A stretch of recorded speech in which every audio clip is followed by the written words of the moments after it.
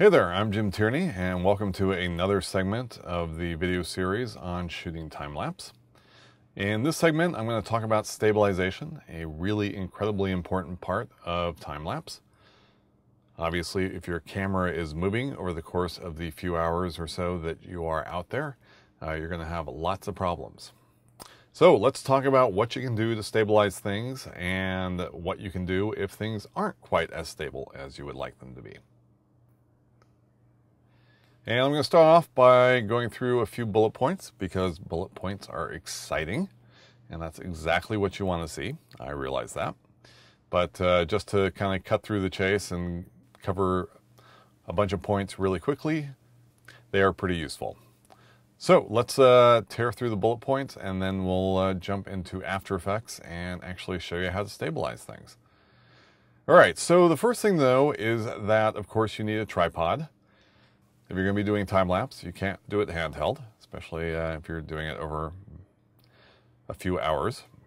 And the first thing you want to look for is stable ground. Now, the shot that I'm going to be talking about throughout this video series is this Bay Bridge shot.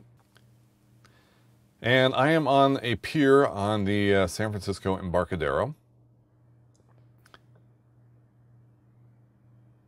And piers like this are just fraught with danger. You've got the waves kind of going up against the pier. You've got, in this case, traffic very close to the pier. And if you have a big truck roll along the street that's right by the pier, it will certainly shake it. Now, in this case, it's a big solid concrete pier, so it shouldn't be really affected too much by that stuff. But you really need to be aware of the ground that you're on. For example, if you're on a wooden pier, it's much more likely to shake. And so the first thing you need to do is be on stable ground as much as possible, or at least be aware that the ground that you're on, such as a pier, may affect your shot, and you may have problems with it. The second thing to be aware of is protect the camera from the wind. The wind is the biggest cause of shaky time-lapse.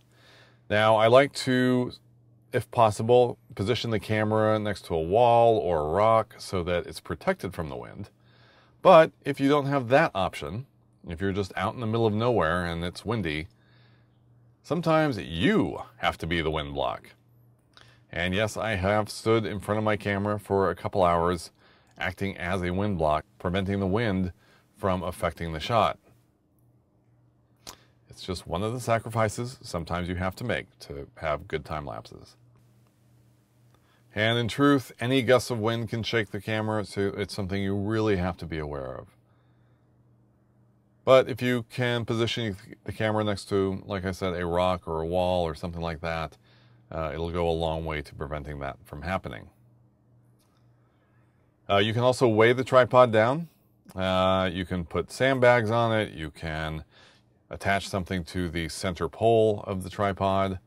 If you do that, you want to make sure that whatever you attach to that center pole is actually weighted down onto the ground. You don't want it to become basically a pendulum.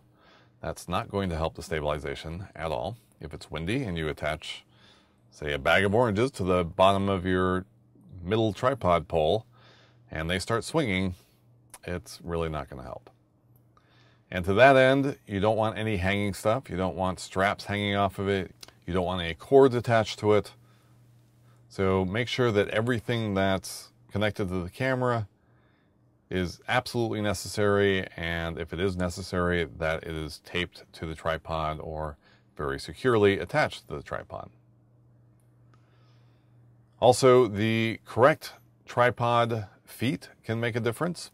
If you're on a hard surface like concrete or a wooden floor, sometimes having rubber feet attached to the tripod is very useful.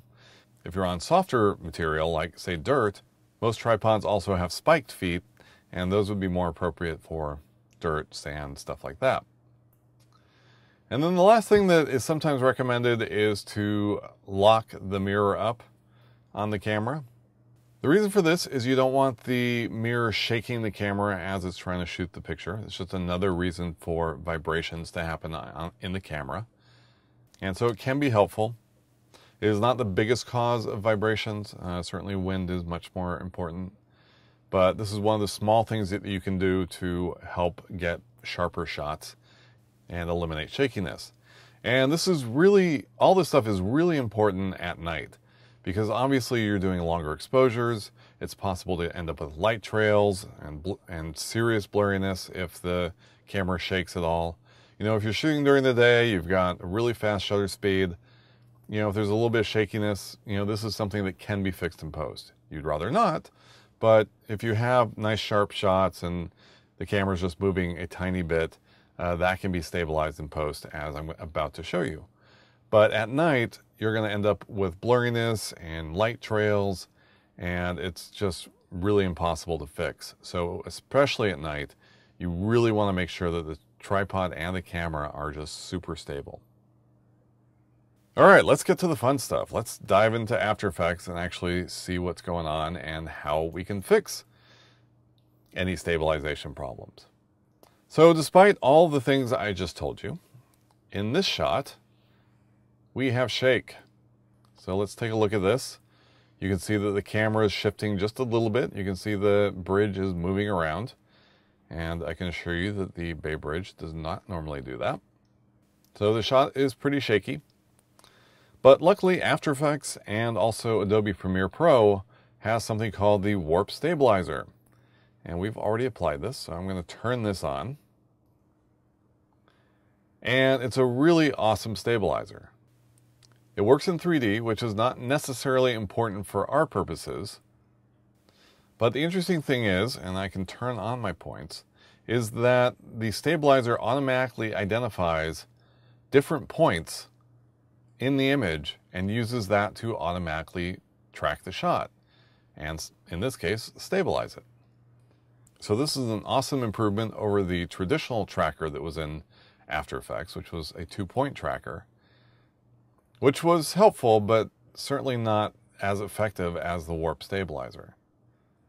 Part of the problem with time-lapse shots is that the lighting is changing, what's in the scene is changing, and it can be very difficult to find a point that is going to be in the entire scene. And the Warp Stabilizer, by identifying multiple points, as you can see, makes the process of stabilization much, much easier. And so now we can play this back and see what that shaky shot looks like after being stabilized. And we can see that it looks much, much better. All right, so let's talk a little bit about the Warp Stabilizer. And we'll talk about some other tips and tricks for making it work even better. The first thing that happens, and I'm going to come in here and apply it to a completely new version of this shot. In After Effects, it's under Effect, Distort, Warp Stabilizer VFX. And it's recommended that you do this step within After Effects. The version in Premiere is not quite as good. And the first thing you'll see is that when you first apply Warp Stabilizer, it applies this nifty bar with this text saying it's analyzing. And what happens with Warp Stabilizer is it analyzes in the background. You can still continue to work in After Effects, but it needs to analyze every single frame. And that can take a little while, especially for high resolution shots like this. So it's not something that's immediate, but once it's finished, you'll see that it does an amazing job at tracking things and keeping things stable. But just so you know, when you first apply it, you're going to get this analyzing text here, and that's normal. And you can see that in this case, it's estimating it'll take about an hour to finish this. So this process can take a little while. And so I'm going to go back to our ready-made shot. Borrow a page from Julia Childs and go back to the comp where we have already run Warp Stabilizer. And now we'll talk about some of the parameters. So with time-lapse, you want to make sure this is set to no motion. Our camera is on a tripod, locked down. We don't want to see any motion at all. The smooth motion is more important if you have, like, say, a handheld camera and you're trying to make that a little bit less jittery. In that case, smooth motion would be more appropriate, but not for time-lapse. Now the method here, I usually leave it to subspace warp. In reality, really all you need is position, but this is a little bit better version of the stabilizer. So we'll leave that at subspace warp. In the case of borders, I want stabilize only. You can also select stabilize and crop. So either of these two will work just fine. But for time-lapse, you definitely don't want the auto scale, and you definitely don't want synthesized edges. Both of these are not appropriate for time-lapse. Either stabilize or stabilize and crop. And you also want to check off detailed analysis. This is going to make it even slower, but usually not by that much. And in the case of time-lapse, because we want it to be rock solid, you really want it to do as complex of an analysis as possible. So this is very important to have checked off. And of course, our objective is to stabilize. There's some other options in here, but for time-lapse, stabilize is just fine. And those are the main things. You also want to have preserve scale checked off. You don't want the stabilizer trying to scale the image up and down. That is definitely not appropriate for time-lapse. Again, because we have the camera just on a tripod, we just really want the image to be as still as possible. And these settings are going to help you get there. Now there's some other interesting things on here like show track points, which can be helpful to see what the stabilizer is identifying as points it should track. You can delete these points, but usually it does a pretty good job. Now, one thing that happened with this, because it's a 32-second long clip, it turned out that it didn't do a perfect job. You can see that the image is changing a lot. We're doing a sunset image. We've got the moon rising. We've got of course, the sun going down and the lights coming up. And because the warp stabilizer is analyzing all 32 seconds of this, it did a good job, but there was still a little bit of shakiness to it. And so what I ended up doing was breaking down the shot into about 5 or 6 second segments and then applying warp stabilizer to each of those. And this actually resulted in a much better stabilization. When the warp stabilizer only had about 5 or 6 seconds to analyze, it was able to do a much better job of stabilizing everything. I did have to manually put these segments together. So I had to go to the frame where there was the transition and make sure that they were properly aligned. And you can see that I've done that. So that's the only downside to this method, but in this case, I only have 6 segments here, and so I really only need to line up those 6 segments, of course. And so it really wasn't very difficult, and it resulted in a much nicer stabilization. If the warp stabilizer isn't stabilizing it perfectly, you might try to do this trick. For this shot, it was very effective and gave me a very nice stabilization, which we can take a look at.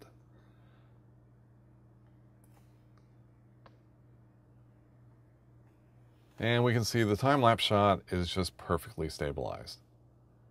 No shakiness whatsoever. There's a little bit of flicker, but that is what we're going to talk about in the next video segment.